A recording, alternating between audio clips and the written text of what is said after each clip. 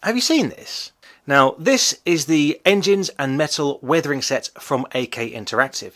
Now, I bought this set myself a while ago and I've been trying it out in different scenarios to see kind of how it actually performs. We're going to have a look at all 5 products, see how they handle, see how cost effective they are, and also if they're going to give the sort of effects that you are going to want for your particular project. Now, as we go through these, if you have any ideas of different ways that you can use it and different applications, then let me know down in the comments. Love to hear all the ideas.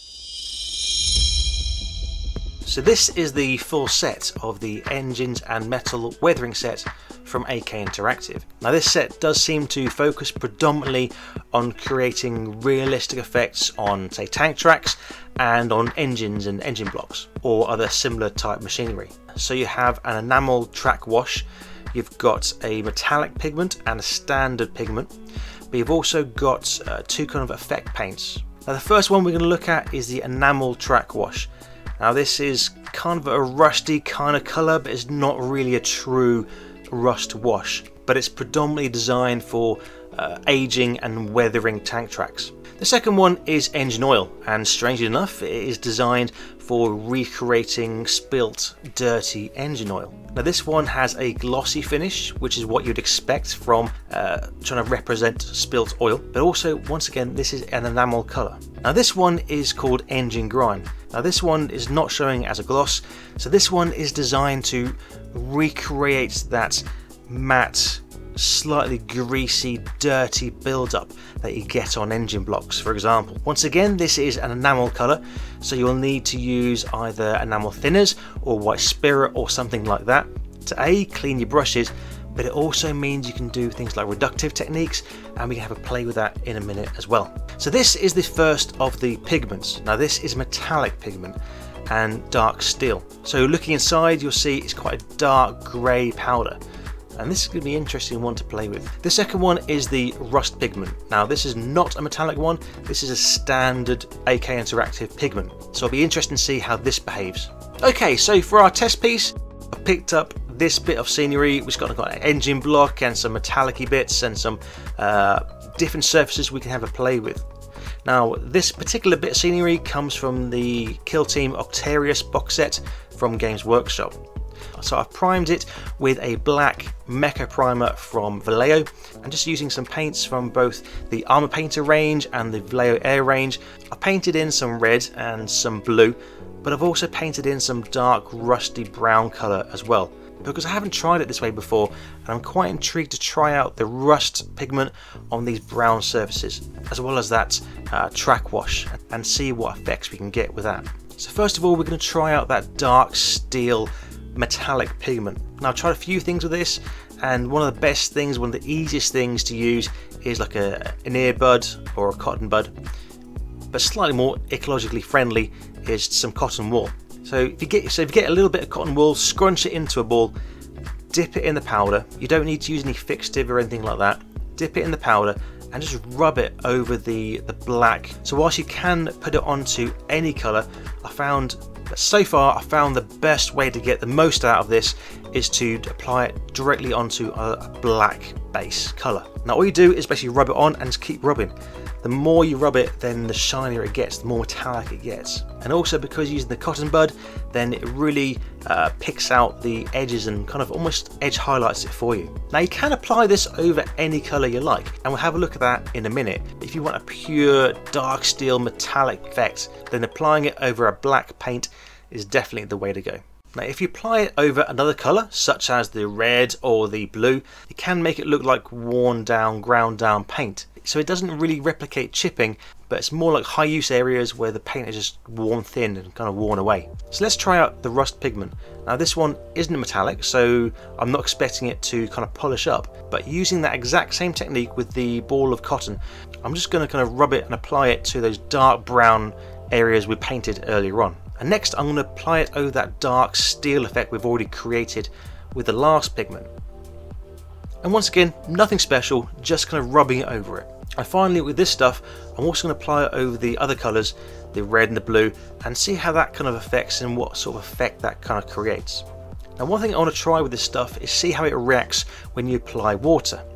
So I'm just going to dip the cotton in a little bit of clean water and just apply it over those areas where we put the dark steel, but also that rust pigment as well. Okay, so as we're playing with the rusty colours, let's have a look at that track wash. Now with all of these enamel paints, especially these enamel ones, you need to give it a really good shake beforehand. And all I'm going to do with this is just like a wash, apply it to some of the recesses. I'm going to also apply it over some of the rusty areas and see if I can get kind of a streaky kind of effect going as well. Now the next thing we can try out is that engine grime. Now this looks quite a dark browny sort of colour, so I'm just going to basically dab it on and paint it over the surfaces that I would expect to accumulate that dirty, grimy build up that you get on engines and machinery. And this is going on really easily. Its consistency is thicker than a wash, but it is a lot more fluid than a paint, even an airbrush paint. So it's kind of in between the two. Okay, and finally onto the engine oil. Now once again, this is a enamel colour, so I've washed my brush out in between each of these in enamel thinners. Now this one appears to be a slightly darker, more glossy kind of colour than we had with the engine grime. Now I'm trying to get the effect of leaked or spilt oil. So I'm not going to apply it everywhere, I'm just going to try and apply it in little dabs where you could get those dribbles and the leaked oil coming out of the engine block. And also I'm going to have some spilt down on this blue box down here as well. So I want to see how it kind of recreates like a puddle of spilt oil.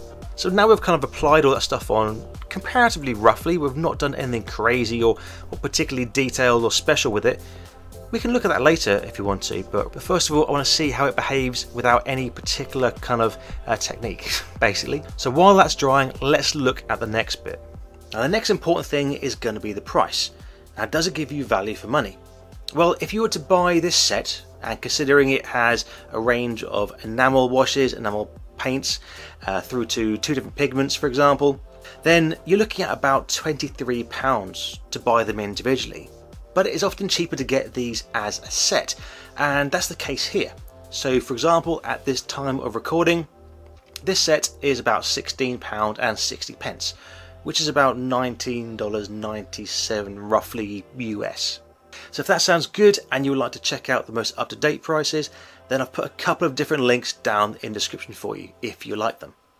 Now these are affiliate links, which means that if you do buy something via that link, then we get a little bit of commission, which means we can then buy more things and more bits of kit to play with and try out on here.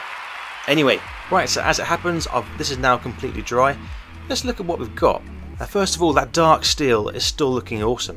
It looks like solid, dark metal. Now, that engine grime paint, I didn't do anything particularly clever with it. I just kind of dashed it on. Now, one thing I do look at in these effect paints is, do I actually need this product, or can I recreate it by using a standard paint? So keeping that in mind, that dark steel, that is so easy. It's even easier than painting it in the first place. So that passes that test. Now the engine grime, you could mix it up potentially, but it's not a standard black, it's not a standard brown, it's that engine grimy colour, to be fair to it. And when you get a build up of it, it does have that very, very matte, it's got a slight bit of texture to it, which you wouldn't get in a paint. So looking at the spilt oil, then yeah, it's glossy, it looks like dirty oil. It still looks wet, it looks like if you tip it, it would just flow off. So yeah, it kind of passes that test as well. So looking at the toolbox and this brown canister on the side, so this is where we use the track wash, and also I tried a little bit of streaking in it using some enamel thinners on the brush. Now it is a lot less in your face than the dirty down and rust effect, for example, that we looked at previously. It's a lot more subtle. It looks a lot like a very fine coat of rust rather than a heavy dense deposit. However, I have been trying this out on different pieces. So for example, this is the piece of terrain that I used for the first dirty down rust video. Now in this engine block in here, I've also used the engine grime, and I've used the oil as well, for example. And I've also used that track wash, and in this piece it works really well with that dirty down rust and kind of enhances it. And looking at the second bit of terrain, and this is the one that we used to test out and try out that dirty down verdigris. This one I threw everything at it, I used all of it on this piece. On this one you'll see the dark steel, you'll see the engine grime, you'll see the oil, you'll also see the track wash, and also that rust pigment as well. So for example, on this metal work here, so first of all it was prime black, and then over the metal work, over these girders, I used that dark steel. And on top of that, in places, I used the dirty down rust, and also used that rust pigment that we've just looked at, using a bit of cotton, exactly the same way we did just now. And at least to my eye, that mix of that metallic base with the dirty down rust is kind of enhanced by using the pigment as well. So what I'm finding is that by mix and matching and layering up these different rust effect products, then you get a far greater result than you would do by using one on its own. So on this piston here, for example, all I've done is stipple on that oil and the engine grime effect paint. Now also interestingly, on the gangway here as well, now these were either left black and then used the dark steel over them, or painted that blue colour, and then I just got a bit of cotton and just rubbed over the dark steel over the areas that would have the high footfall, so the areas that people were walking around on. And that actually looks quite nice. Based on what we've been testing here, it would be quite difficult to get exactly the same results using a standard paint, for example. So yeah, based on my style and what sort of things I'm painting, then yeah, I think the engines and metal weathering set is a fantastic tool to have in your set. But if it's right for you, obviously it depends if it matches your style and the sort of things that you're painting. But can you think of any other applications that you could use this set? Let me know down in the comments. If you like that, if you found that useful, please bash that like button and share it across your social media. And I'll see you for the next project.